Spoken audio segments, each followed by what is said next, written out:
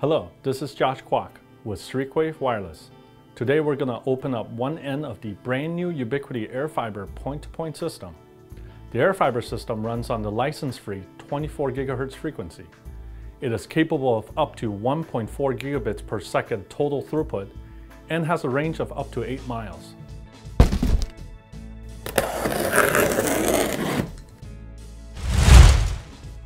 Okay, it's time to open this box up.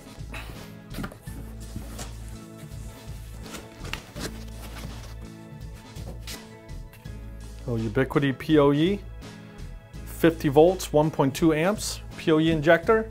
Put it aside right here. Cord for the PoE. I'm going to assume this is mounting hardware, which we'll get to later. And last but not least, this 20-pound radio.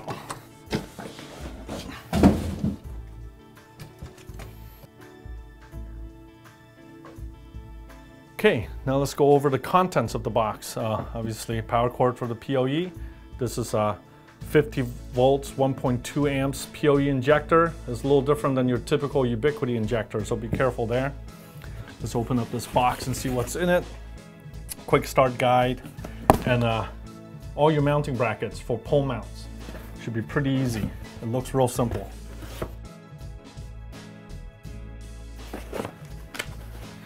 Now let's flip this thing around so you guys can see a 360 of this box.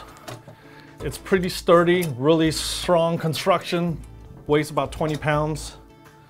Let's look for the ports and see what they have here. It looks like there's a little opening here for these ports. All right, there's a 100 megabit configuration port. Right next to that we have the dynamic RSSI indicator, also the auxiliary audio aiming tool port, and most importantly, the gigabit data port. Now don't forget, this unit also comes with a built-in GPS time sync. So it gives you that little extra performance that way. Nice and heavy. So with the list price of roughly $3,000, it is extremely affordable, yet very powerful. It's very easy to install, especially with the license-free 24 gigahertz range. So if you have any questions, please feel free to give us a call at Streakwave, and we'll be more than happy to answer any questions for you.